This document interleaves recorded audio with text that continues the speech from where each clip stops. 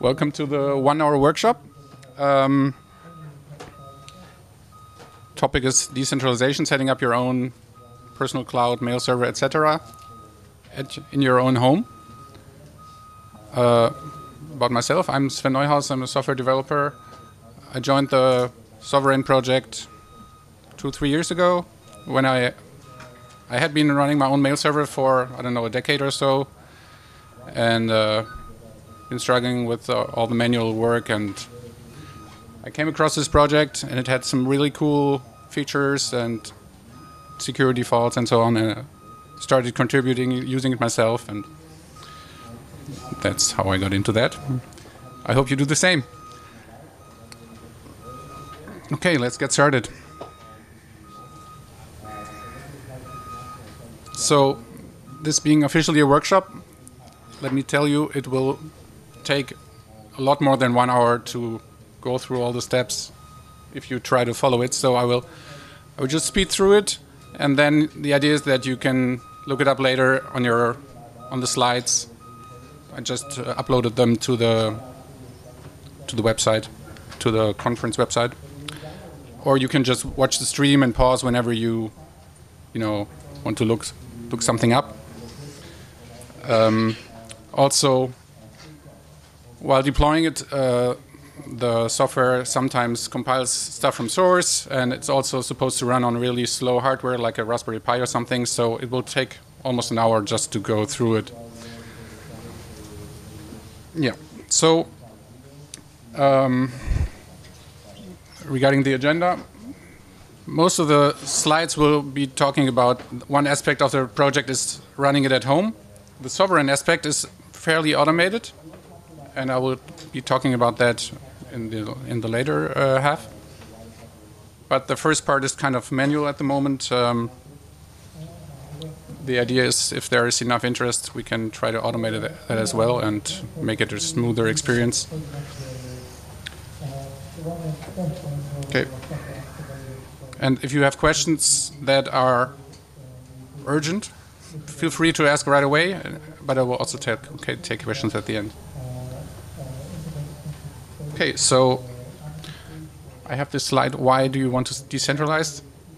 I guess you guys all know why, but I'm gladly repeat all the arguments. Of course, if you use a centralized service like, I don't know, Gmail or one of the many other things, it's super convenient, right? You get all these great anti-spam features, you get high availability. But on the other hand, you are the product, because your data is making this service possible by having it being analyzed and sold. Also, you don't know if they're going to shut down the service, which is something that Google likes to do with some of their products on short notice. And you don't know who's looking at it. All the companies are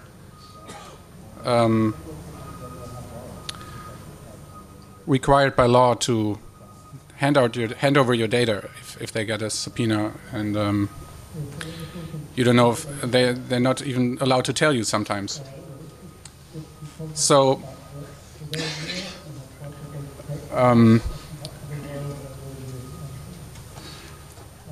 we know that we have old laws that protect our mail, like physical email, letters, and so on. But there isn't as strong as protection for the digital media. So the only way to make sure that no one accesses it without you noticing is taking control of your data yourself.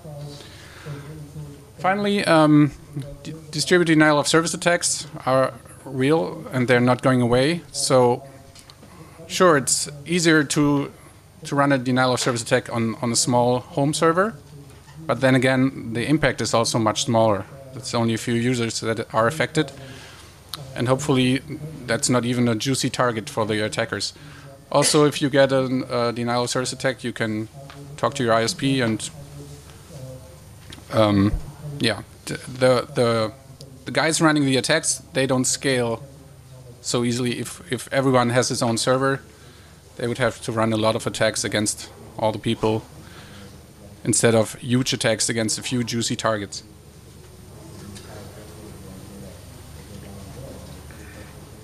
Okay, so who should run his own personal cloud? So before I prepared this talk, I was under the impression that it was actually fairly easy. But I realized that you should have some basic knowledge about command line and networking. So in case something goes wrong, it's great if you can troubleshoot it yourself. There's the Sovereign project uses GitHub, and you can always open an issue there if you have a problem and maybe the documentation is not great enough, or maybe it's an actual bug. But once it's installed, it's actually fairly low maintenance. So you just update the packages and to get the security updates, and then that's pretty much it. So it's halfway there between a turnkey solution and total manual setup. So Sovereign project is initiated by a guy called Alex Payne in 2013. He was also fed up with Google and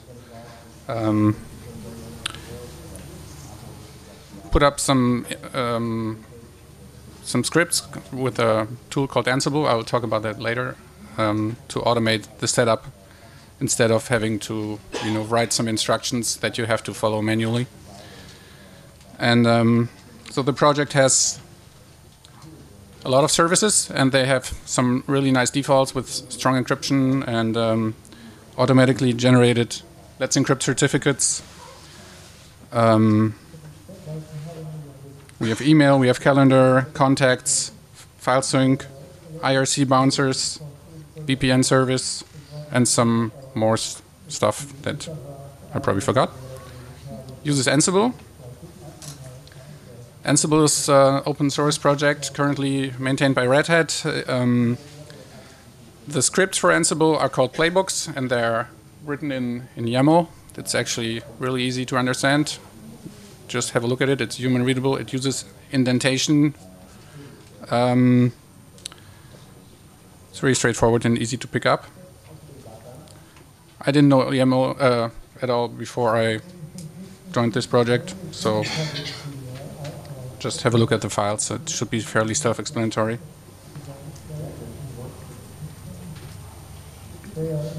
So the next question is, where do you want to run your personal server?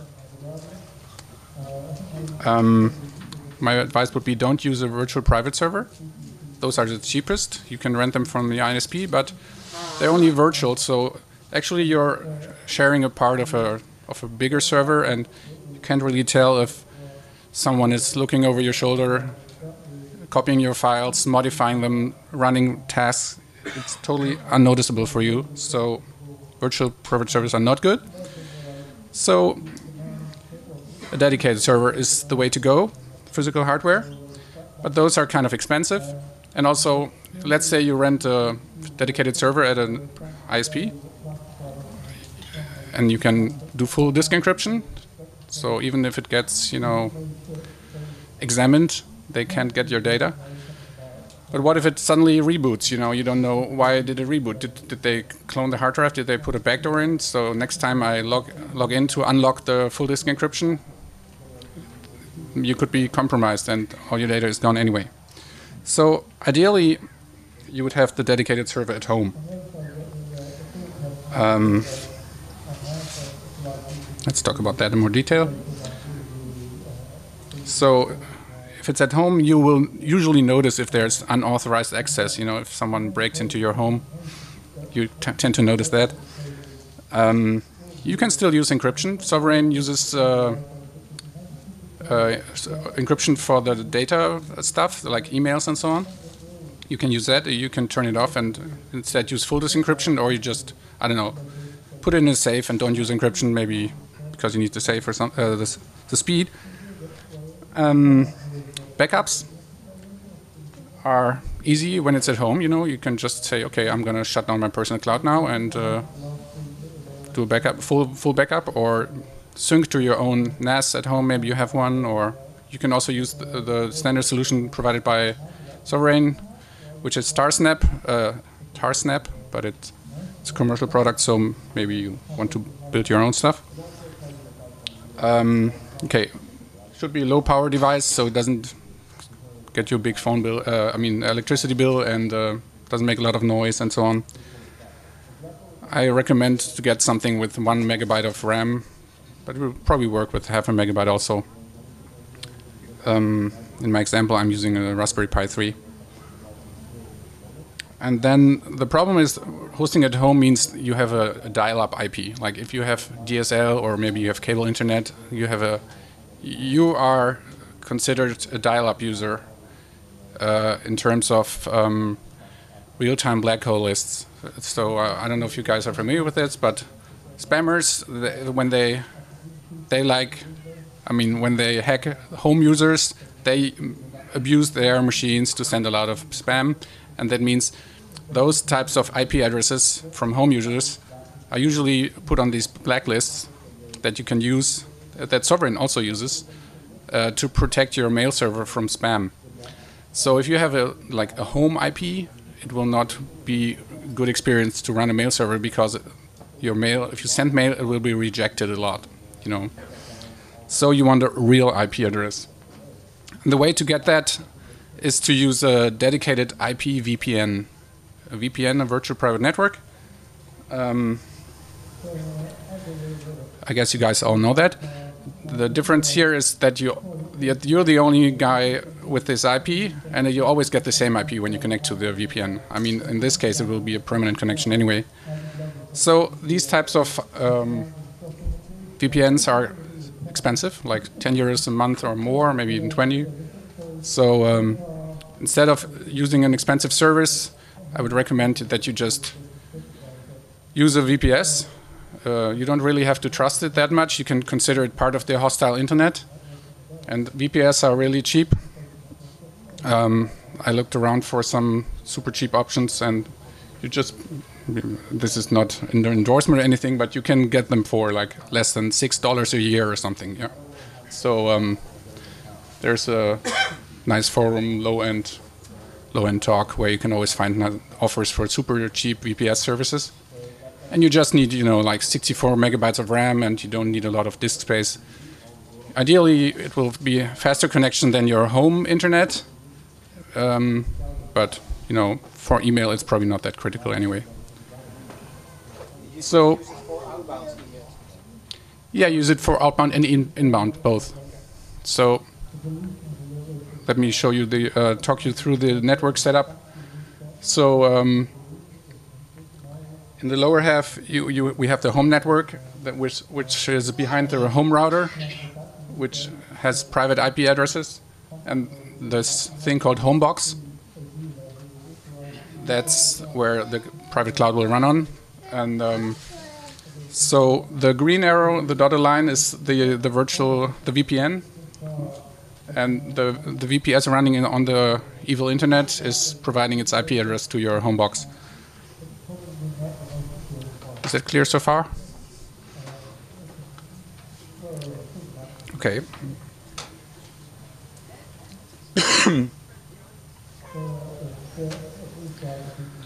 Okay, now let's talk about the VPN configuration. So for my purposes, I use most VPSs these days. You can choose Debian or Ubuntu or some other distributions, but Ubuntu is nice, has 5 years of updates, so I use that for the VPS. I use the OpenVPN repository, so I get a nice recent version of OpenVPN, which has all the latest security enhancements and ciphers and so on. You can install it like that. And then there are quite a few steps. I will go through them. I have to speed up a bit, I noticed. So if you don't have to, look at everything in detail, because it will be too much details anyway. But you can look it up later. So for OpenVPN, we become our own certificate authority, which sounds complicated, but there's a set of scripts that makes it super easy. Basically, you just run those commands, and that means you created your own certificate authority, created a certificate for the server running on the VPS, and for the client which runs on the home box, which will be running the sovereign stuff.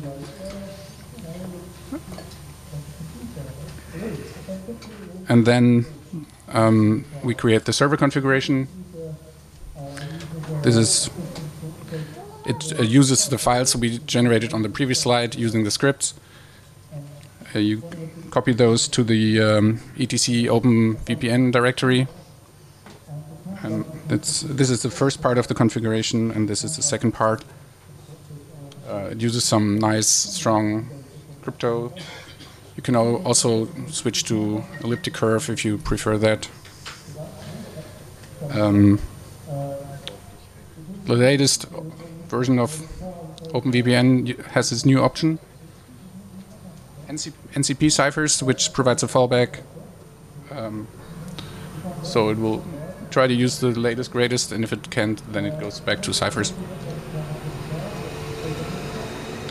And this is the client configuration. It uses this inline format. So basically where it says contents off, then you insert the file you generated earlier.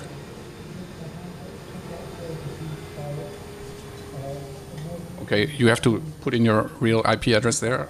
I guess I left mine in there. Yeah, this is the second half. We also generate our own Diffie-Hellman parameters. There were some attacks being suggested.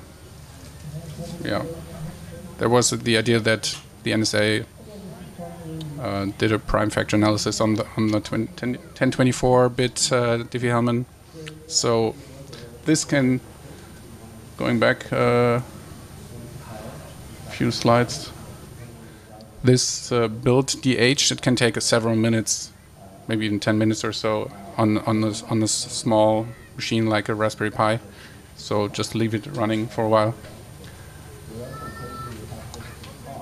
Okay, then we have the configuration file for the server and the client. We need to do some more steps to get it started. There's a file that etc default OpenVPN where you configure which VPNs you want to start. And then once you do that, you can try to start it, check syslog that it's working all right, enable IP forwarding. And then on the client side, the file we just generated with all the inline stuff, you copy to your Raspberry Pi or whatever homebox via SSH. So the idea is I used like Raspbian on the homebox, which is pretty much Debian. You can use, with Sovereign, you can use either Debian or Ubuntu. So I did basically the same thing for the client. Also, I used the latest repository. I had to add the signing keys for that and install the 2.4 version of OpenVPN on the client. Okay.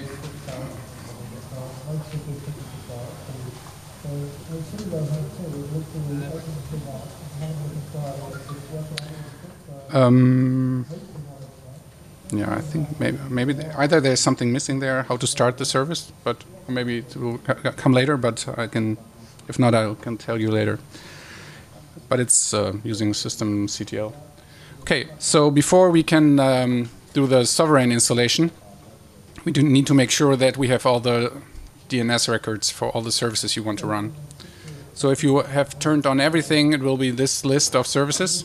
But as I said, you can also disable whatever you want. Maybe you just want email, then you just don't need the rest, basically. But I mean, usually if the machine is running anyway, it's nice to have some other stuff on it. So you need a domain of your own, and you need to create A records. This is also described in detail in the sovereign documentation. For email, you also need a MX record. Usually, if you have a domain, you get like the most registrars offer the ability to use their DNS service and edit the records there. That's probably the best idea. But if you have 2 machines, you can also run your own DNS service.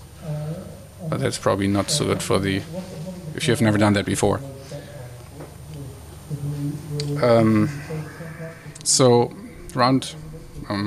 Sovereign uses Postfix as the mail transfer agent, Dovecot as the IMAP server, and Roundcube as the webmail, which is like what we have here from. That's all reachable under mail.your domain name. Okay, so and remember the diagram I showed earlier. We want to provide the IP address of the VPS to the server, to the home box.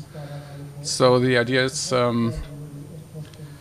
forward everything that hits the VPS to the home box, except, of course, SSH, so we can still configure the home box, the VPS, sorry. And also, yeah, to understand this, you need to know that on the particular VPS I was using, the Ethernet interface was called ENO1.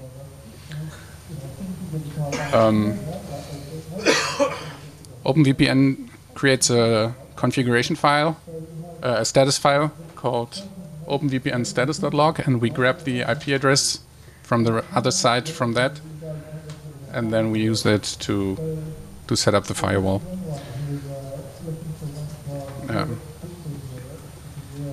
Any questions about this? Why aren't you using Ansible for that? Because it's not done yet. So this is not the typical setup, but the idea is to create like a separate playbook to do this automated also. Yeah. Okay, regarding the actual sovereign installation, there's a nice README. You should really check it out.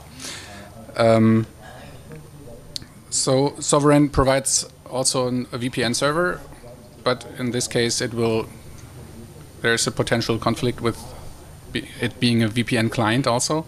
So I would recommend to comment it out for now.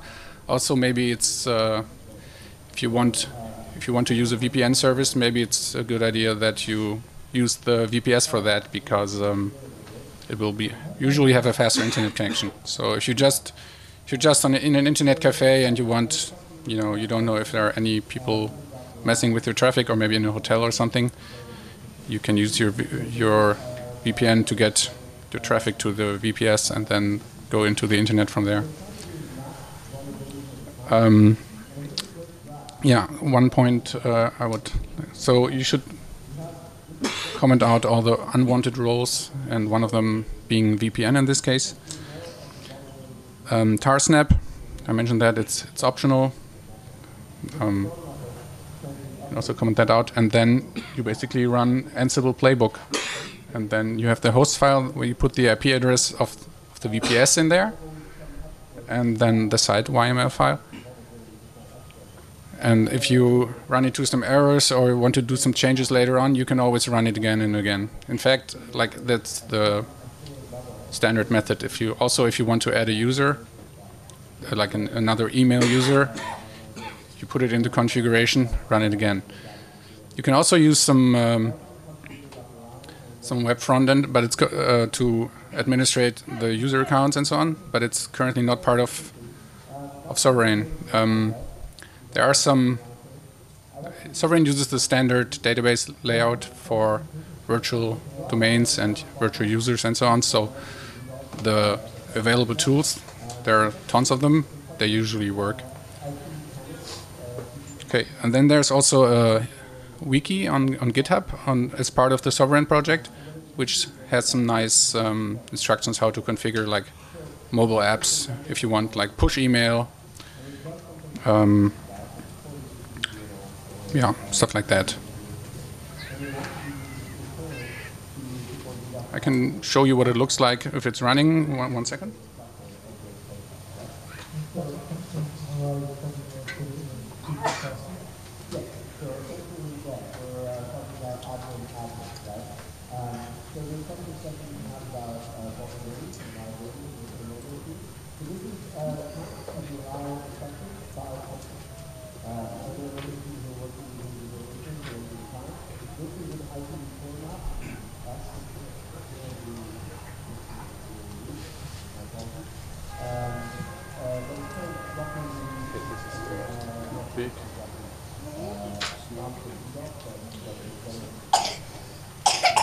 So this will be faster than real time because it already ran before, and you can tell if it found any changes, then it will be yellow. Otherwise, it will be green. So I have a Raspberry Pi in the tent over there. I hope it's still running.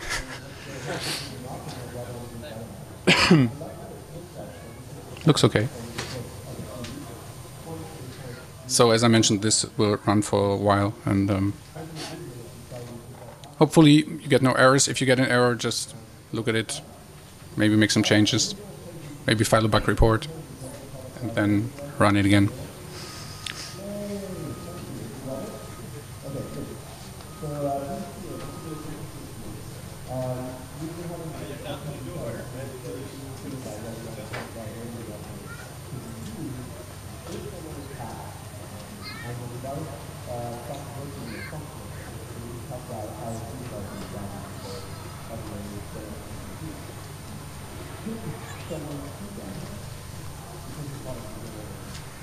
Okay.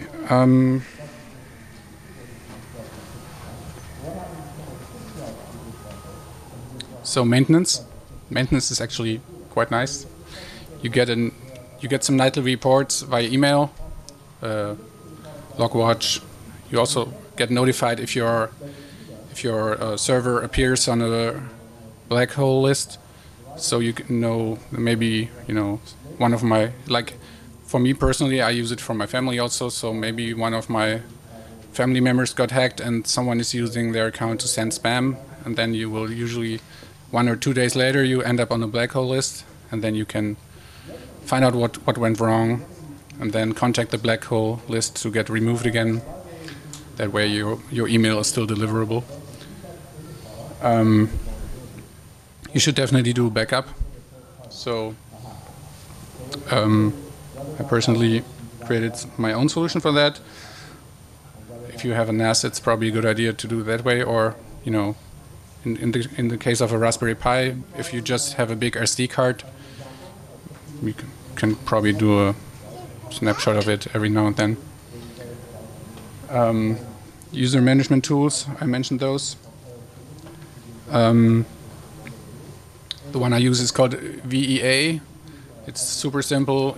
It doesn't have. It has only like one master user, and you should definitely put it in a password-protected area. But it's nice and easy to use.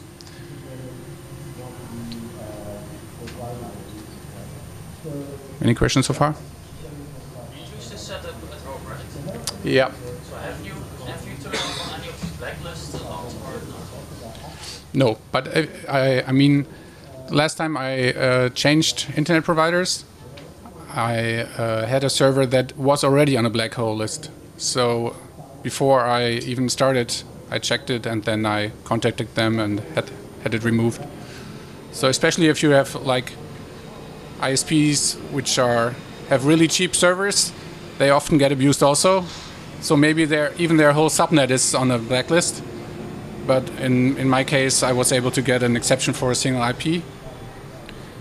Sometimes also the ISP can help you with that, getting removed from a black hole list. Where do you check? Pardon? Where do you check if you're on?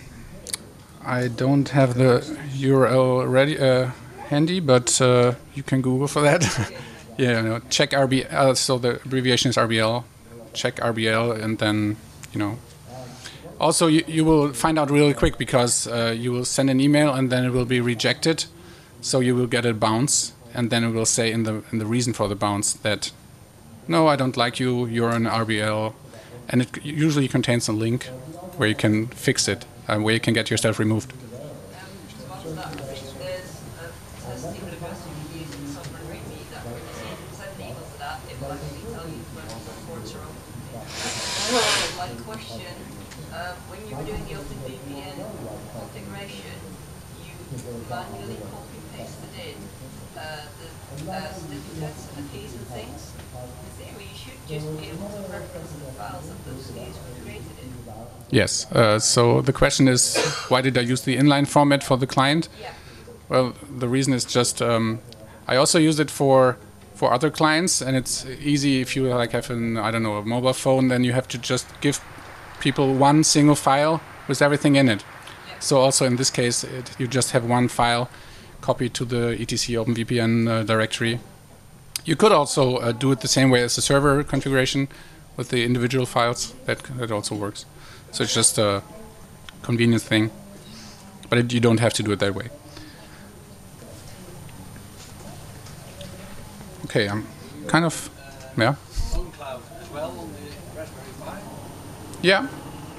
I mean, nowadays I would probably switch to Nextcloud, but we haven't had a volunteer to do that change, so. Is it very slow with several more users? If you have a Raspberry Pi 3, it's okay, you know. It depends on what your requirements are, but if you just want to sync your calendar and your contacts, it's perfectly fine, you know. Why do you skip OwnCloud for Nextcloud? What is behind that? It's just my personal impression that Nextcloud is, so it's a fork of OwnCloud, and I've been to some conferences, and it seems that there's more development going on, more support right now. Okay. But maybe they will merge again also. I don't know. Okay. So yes, I will take more questions. Sorry. So Sovereign is always low on volunteers, so we need some more people to take care of bug reports, patches, and documentation. I mean, there is a lot of documentation already, but you can never have enough documentation, right? Yeah. So please consider if it's useful for you, and maybe you find some bugs or whatever. You will notice how easy it is to make some changes, head in a pull request, and then once you've done that a few times, maybe become a team member, whatever. I would love to see that. Okay. Now we're at the official questions part. You had one. I'd like to be able to search in Microsoft documents and PDFs from my mail client. Okay. The question is searching Microsoft documents from the mail client and PDFs. So we have some full text search support for mail, but I don't know if it actually searches attachments also. So you would have to check. I can't answer that. Yeah. Sorry. How easy is it to integrate with other devices, Android smartphones, MacBook, etc.? Is it easy to integrate? Yeah. So the question is, how easy is it to integrate with other devices? So in case of email, you know, you have Let's Encrypt certificates. Everything will just work. Basically, you can use push emails on Android and on iOS. And for OwnCloud, you have the OwnCloud app. Does it answer your question? Yeah, so OwnCloud is offers contact and calendar and file sharing and probably a lot of other stuff that I like, image gallery if you want to do photo sharing. So that, but you can use the built-in contact sync and calendar sync in your phone, in your Android phone or iPhone, to sync your contacts and your calendars. And is there some way that, for example, file sync, Dropbox is really popular, but I'm not quite sure I actually want to use Exactly. So. Dropbox, but it really is to just have a directory on my MacBook that automatically syncs with my phone, etc. Yeah. Is it easy to set something like that? I think so. Yes. I haven't used it myself with the automatic sync, but maybe someone can answer that. Yeah. Yeah, also for the desktop? Okay. So, yes, definitely. Especially with Dropbox being a US company, so you don't expect any data protection there. Yeah, that's a good point. BitTorrent Sync? BitTorrent Sync? BitTorrent Sync. That's now has another name, but... Yeah, I've looked at... But BitTorrent Sync isn't open source, I think, right? It's pretty cool tech, but unfortunately, kind of proprietary. Yeah. Okay, one more question? I mean...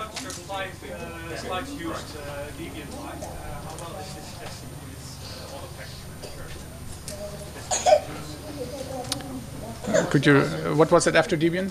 How well is this tested and how well works with different? So the official supported distributions are Debian and Ubuntu.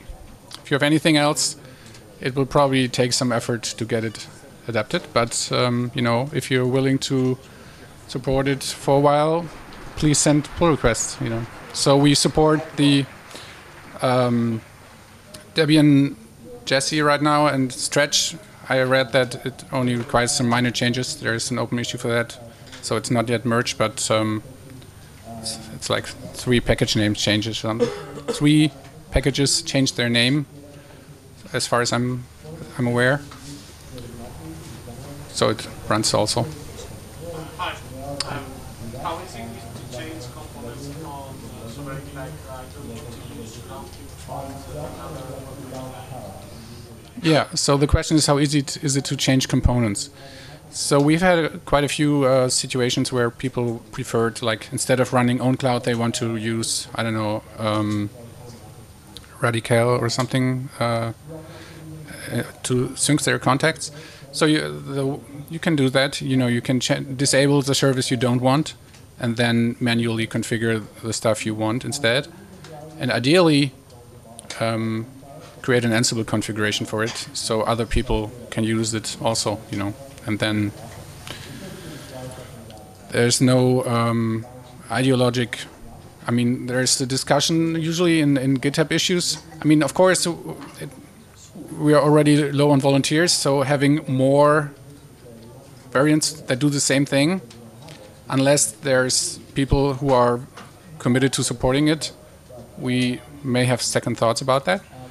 But if you say, okay, I'm running this myself, this works well, please merge this, we'll surely do it. In the back. Is your mail setup supporting domains and virtual users? Yeah, the question is, does it support multiple domains and virtual users? Yes, it does. Yeah, so it has this normal postfix database backed service with PostgreSQL. Yeah. How does Sovereign compare to the Debian Freedom Box? The question is, how does Sovereign compare to the Debian Freedom Box project? I don't know, really. I haven't used anything else lately. Maybe someone else has some experiences and can say something about that. Okay. Sorry, I don't know. Please let me know if you... this guy's first, sorry. Yeah, so the official way is to use Tarsnap, which is an open source encrypted cloud backup basically, but it's also a commercial service. So I created just some script that runs every night and encrypts the stuff and pushes it to some cloud space I have, but it does like encryption before it pushes it. But if you have it in your home, it's also, and you have a NAS, you can just usually like network attached storage, they always have a backup solution. You can use that, and since they run Linux themselves, it's that's true. And if it, as long as it's all in your own home, you may want to have a solution to do, I don't know, a weekly backup or decentralized backup, you know. Okay, the next question. Yeah, go ahead. Yeah. Because it's in my home, I'm somewhere, and the home burns down with there's power failure. You don't have any service anymore. Yeah. So the question is. Would it be possible to have a group of people where create Okay, so the question is about availability. Being at home, you may not have a UPS, or it's not server-grade hardware, not as available. So maybe there's an idea for distributed cloud solution with some friends or something like that. Sounds cool. Bring it on. There's nothing that I'm aware of. There is, however, some other talk I want to mention about running stuff in the cloud, even if you don't trust the cloud, like searching encrypted cloud stuff. I don't know the title of the talk, but I thought I had it somewhere in my notes. No. So I can leave this on. This is the URL of the site. Yes, by Erica. Yeah. Can you repeat the title? My safe in your house. Yeah, My Safe in Your House. I think it's today in 2 hours or so. So check that out also. Does it run Apache as well and MySQL? Yes, it runs Apache. It does not run MySQL right now because we try to have only one database with a memory requirement. But you can definitely put your own stuff on, put your own web pages there. Also, if you have a nice upstream connection at home, you can go wild here. Definitely. You were saying that you were running a Raspberry Pi with half a megabyte of RAM. No, it's a Raspberry Pi 3. It has 1 gigabyte of RAM. Yeah. So the question was if it's a Raspberry Pi. Okay. So the question is automatic updates. You can either, you can use the mechanism provided by your distribution, like for Debian and for Ubuntu. You can use automatic upgrades for security updates and do the rest manually. Or you can, I tend to log in manually and do it by myself, but yeah, you can automate that also. Okay, any more questions? There in the back. You said when you store your data in the cloud, sometimes you won't even know that the government needs to hand over your data. Yeah. Do you have any examples of that it's also possible when you store your data at home? Okay, so the question is, if you store your data in the cloud, you may not notice it being accessed by the government or anything. Can this also happen when you're at home? So so there's several things here. So your server could get hacked by the government. You know, they're entitled to do that now. So we try to make it secure. Also with the VPS solution, you can make it slightly more secure by only forwarding those ports that you actually have open. Right now it forwards all the ports, so this, maybe you want to consider that. Also, they can physically break into your house and try to do it in a stealthy manner. Is this what you're getting at? I don't know. So it's a server running in your own house. If they can get in via the internet, then you have of course, your data could be copied or even modified, whatever. More like if they have the suspicion or something, and you encrypted your data. Yeah. Can they demand from you So the question is, can they force you to decrypt your own data? Yeah, it depends on the country. I mean, there's a guy in jail in the US right now because he doesn't reveal his encryption key. Yeah.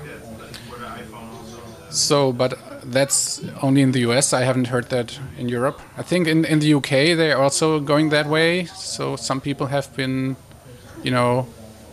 I think the technical thing is like disrespect of the judge or something. Contempt of court. Thank you. But this is actually something that we should fight against. As I said, there are strong protections for written letters. And I don't see any reason whatsoever that it doesn't extend to digital data. There shouldn't be any difference, right? Yeah, because that will totally circumvent that law of the written letter. Yeah. And also there are laws in theory protecting data while it's in transit, but there are so many exceptions. In Germany there's the G10 and, everything's pretty bad. also part of the component that we have the VPA server. You can read real time traffic because you get there the keys. Yes. So the VPS server could be, backdoored, whatever. It doesn't really matter that much. I mean, we consider the internet to be hostile anyway, so the VPS is part of that. And of course, if they get right to the VPS, that means they can capture all your traffic. But, ideally, all of it is encrypted anyway. So if you retrieve your email using email client, it will be encrypted. If you send email using SMTP, it will be transport encrypted. And also, Sovereign has some nice defaults, so if it talks to other mail servers, it will use opportunistic encryption whenever available. And if you don't know if opportunistic encryption will be used, or maybe you're afraid of some SSL stripping, yeah, then you can always use end-to-end encryption also. Okay. One more question. Do you recommend putting your VPS in countries with strict laws to privacy, like Switzerland or Sweden? Yeah, it's probably a good idea. I mean, the first, you can go two different routes, basically. You can either go the performance route, which means you choose a VPS that is close to has a good network connection to your physical server. So there's not a lot of extra round-trip time for the request. Or you say, I want to have it in different countries. But being the fact that the VPS is there's a low amount of trust in the VPS, it's not that critical, really. You can also go for the cheapest one.